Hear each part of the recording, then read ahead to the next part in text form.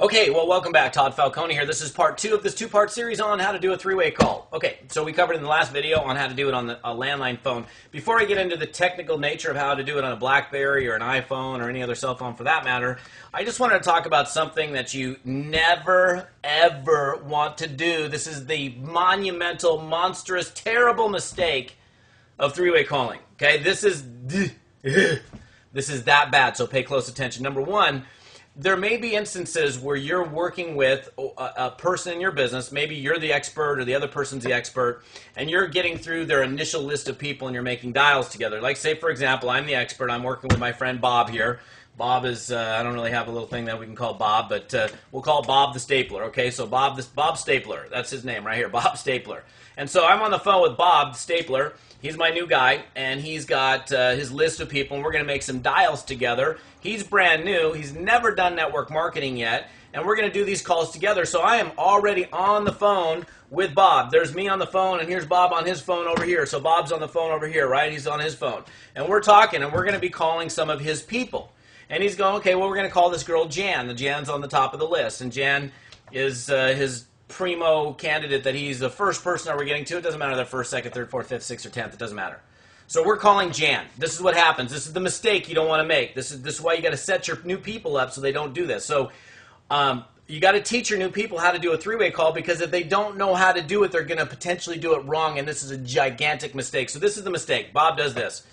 Because I didn't teach Bob Stapler in this example how to do this, Bob three ways over, dials Jan, and I'm sitting here waiting for Bob to flash back over, and Bob hasn't come back yet. And, you know, maybe it's like a minute, and Bob flashes back, and, you know, he says, oh, well, he said, yeah, she wasn't in, and you know, she wasn't that good of a prospect anyhow. She's kind of a, I don't know, she's kind of needy, but she's, you know, she's all right, but, you know, I don't know, maybe she's, let's go on to the next person, and you know, gosh, this girl, she's just, oh, and, you know, he just starts rambling on about, you know, whatever, about this prospect of his. And then all of a sudden you hear, beep, the message is full. What happened? Well, what Bob did, Bob Stapler, what he did is he flashed over and he got his prospect's voicemail and didn't tell me that he got the voicemail.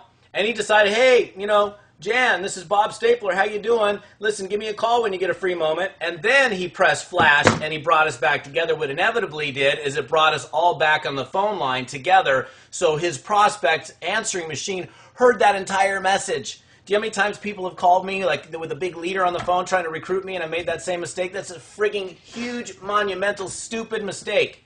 So here's a way to prevent that. When I am working with a new rep, I'm working with Bob Stapler, he's on his phone, I make sure that Bob, first of all, I say, Bob, you dialed it. Okay, what you're going to do is you're going to flash over, you're going to dial her number. As soon as it starts ringing in this instance, you're going to press flash and flash right back to me. And you're going to say back.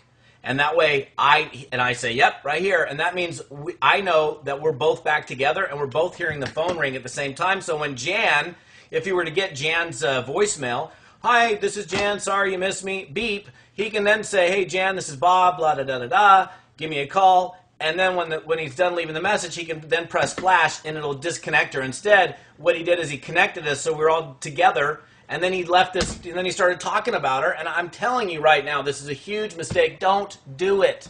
Okay. How do you do a three-way call on a cell phone? It's a little bit different, and it's a little more technologically complex, but it's really not that complex. So I'm on the phone with a prospect right now, okay? I'm on my BlackBerry, and these phones have like a green button and a red button. This is how you end the call. This is the green button right here. This is how you start a call. And the way you start a call is the same way you're going to initiate a three-way call in most cases on a cell phone. So I'm on the phone with my prospect, and I'm going to say, Bob's my prospect. I'm going to say, hang on for a second. And Bob says, okay, now what I'm going to do is I'm going to press the green button, and then I'm going to dial my sponsor's number. As soon as I'm done dialing, I'm going to press the green button again. That's what you have to do on a cell phone. And now it's going to start ringing. Good afternoon, this is Andy. Hey, Andy, this is Todd. I'm on the phone here with Bob. He's a mortgage broker. He's taking a look at the business. He likes what he sees so far. You got a couple minutes for a three-way call? And he says, sure. And now I press the green button again, and now it brings us all back together. Hey, Bob, you back with me? Yes, I am. Listen, Bob, I've got one of my experts on the phone. He's one of the key trainers in our company. He's a phenomenal entrepreneur, somebody you're going to be working with as well. And I wanted to make sure you guys had an opportunity to meet Andy, meet Bob, Bob meet Andy, and the conversation goes on. And then when I'm ready to disconnect Andy off of, this is important, off of the call, you know, Andy's done and I'm going to finish up with Bob, I'm going to press the green button again. I never press the red button. Never press the red button. The only time I'm going to press the red button is I'm like, okay, Bob, good. You know, I signed Bob up or whatever the case is. Then I'm going to end the call by pressing wherever that button is. Where is it? You can't see it here. Where'd it go? The red button right there. Right there. Okay? So, a little bit different than a landline phone because you're pressing the send button or the green button on your phone, which is, again, this one right.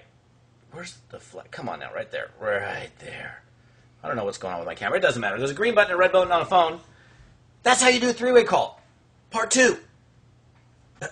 We'll see you on another blog post. But you got to get this stuff down, you guys. I'm telling you right now, this is critically important. Knowing how to do a three-way call and be able to just bang it out, no problem. Like I'm on the phone, flash, dial the number, flash. That's important.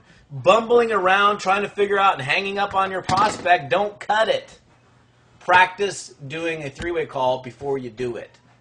This is Todd Falcone. We'll see you on another blog post. Thanks for watching.